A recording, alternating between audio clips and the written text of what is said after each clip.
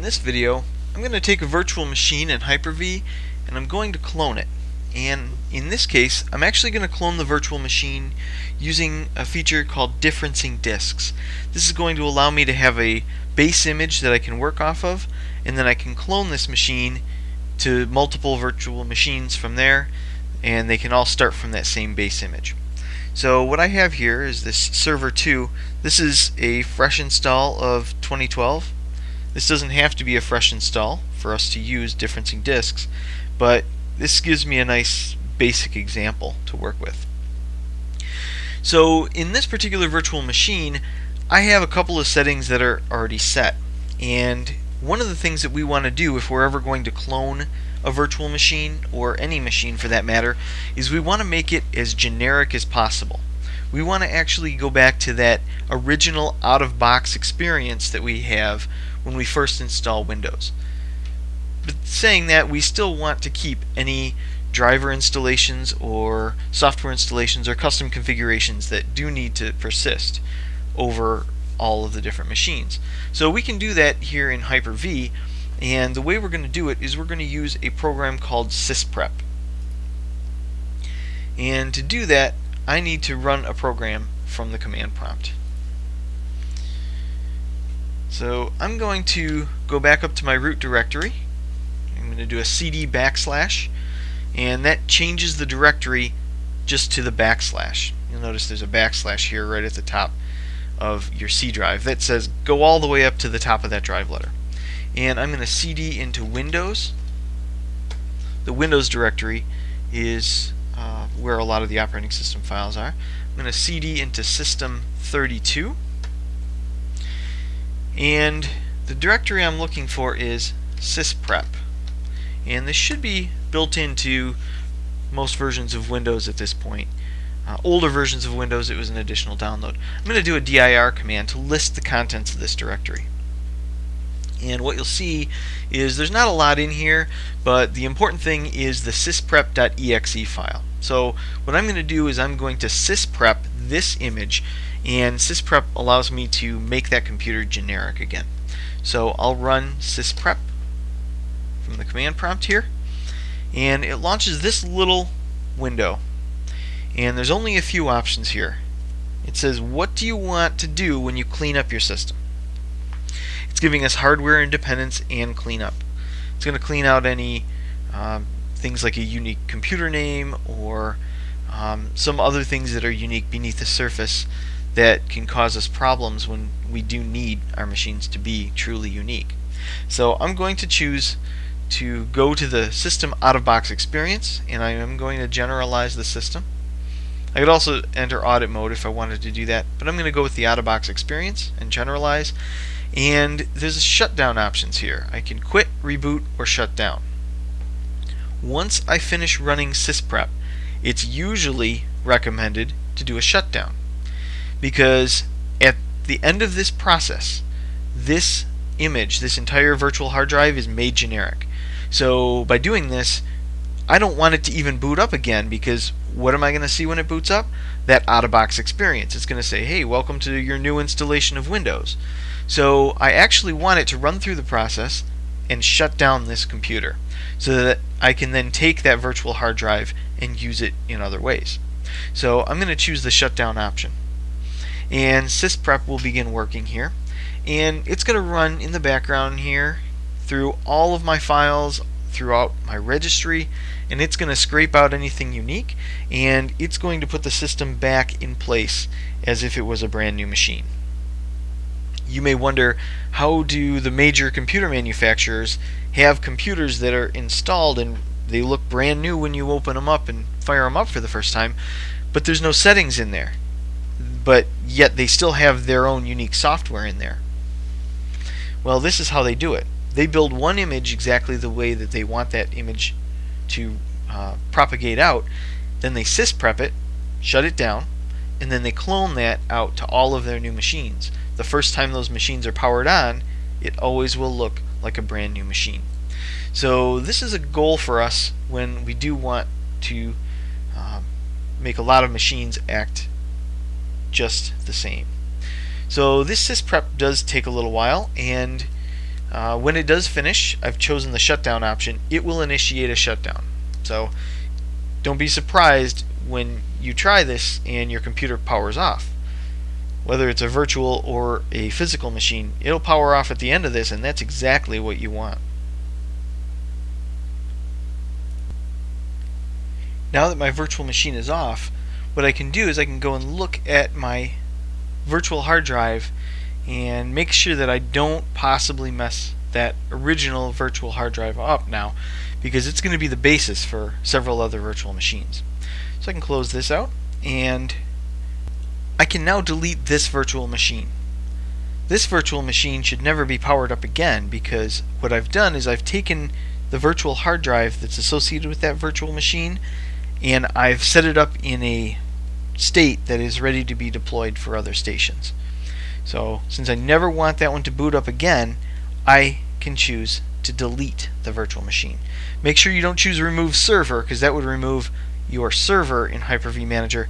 Make sure you're working on that virtual machine. Let's delete that virtual machine. Now you'll notice that that particular virtual hard drive does not get deleted, just the virtual machine configuration will be deleted. I can go in and look at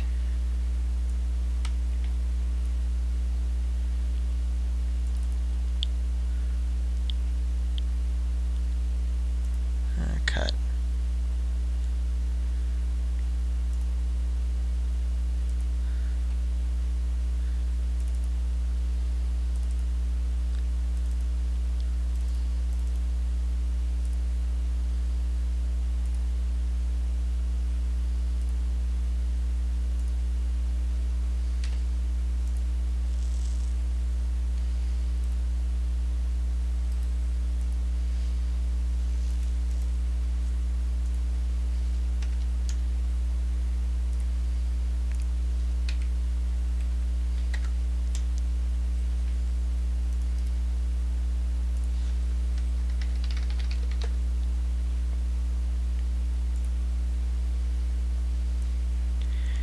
If I go to the path where my virtual hard drives live, which by default is C, users, public, documents, Hyper-V, virtual hard disks.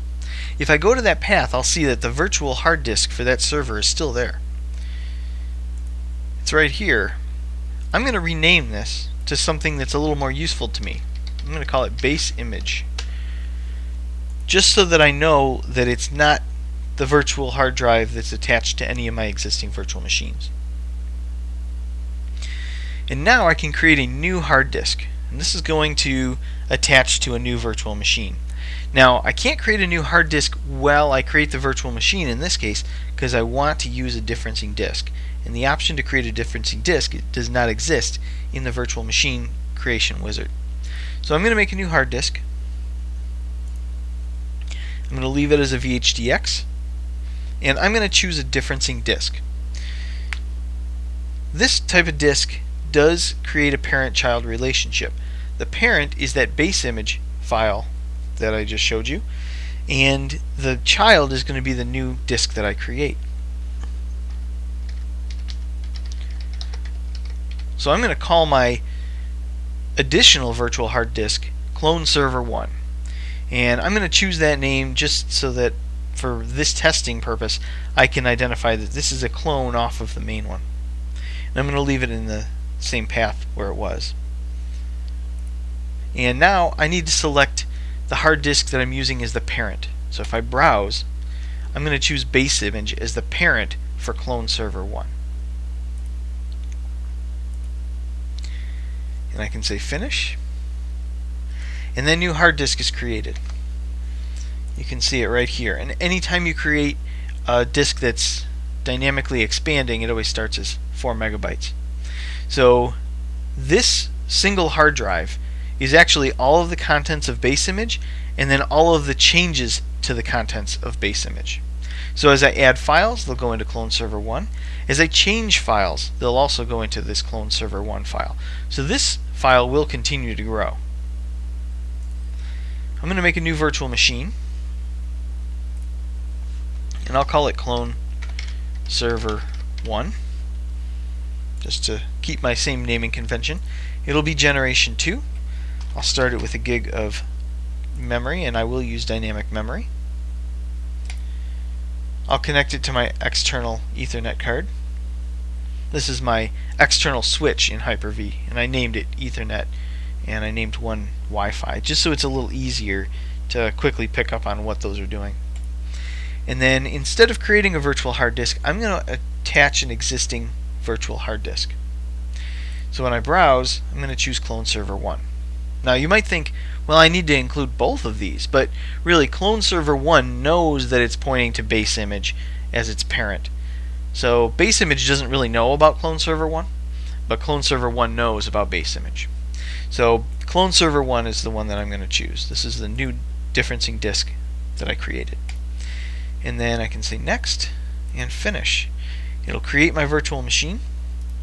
I can start that machine up,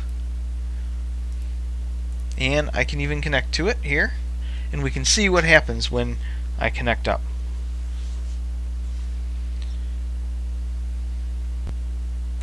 While this is booting, one would expect that changes are actually happening to the hard drive as it boots up. Log files get generated, etc. So if I looked back at my disk here, you'll notice some changes have been made from that base image. You can see that no changes have been made since the date when I had manipulated base image last, but now Clone Server 1 is changing.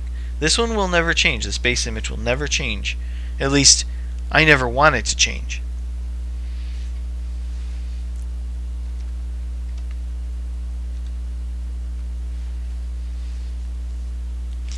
Jumping back to Hyper-V, it is loading as if it was a brand new machine.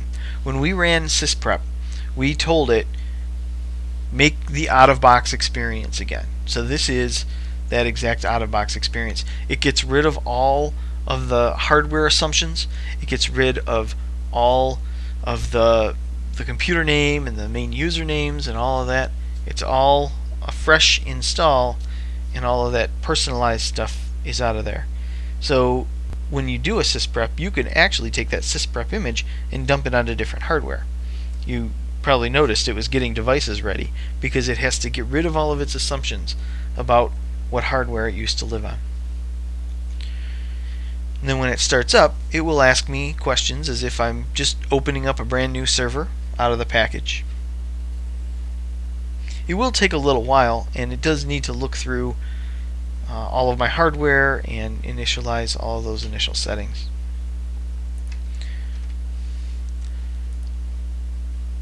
Things are changing on the computer, and this file continues to be updated.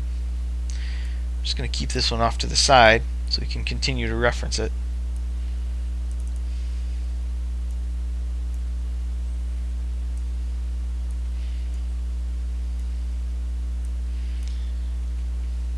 And it keeps growing.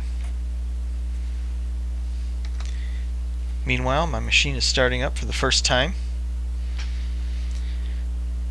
And in a little bit here, we'll be at the initial configuration for this new server. Now, the neat thing about this is that you can make another virtual machine, and you can make another differencing disk, and it can still be based on this base image. You could make as many as you want based off of this one base image. The nice thing about that is rather than each image being 15 plus gigs, right now I'm only at 1 gig or so, and it'll probably grow a little bit, but you don't have to worry about it growing by leaps and bounds in comparison to starting all of them from their own image. So it is pretty efficient when it comes to hard disk space and disk I/O. So even if I had 10 different virtual machines running all off of this base image, it would be a disk savings, and the disk may be able to cache some of the information that was on that base image that's used between multiple machines. So here's our out-of-box experience. All the assumptions are gone, and I'm setting this up as if it's a brand new machine.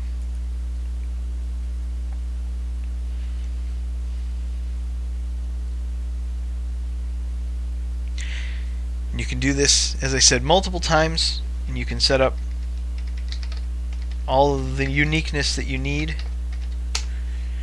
and create an additional set of machines. So this is how you clone machines without using any additional products. You're just using a basic Hyper-V manager.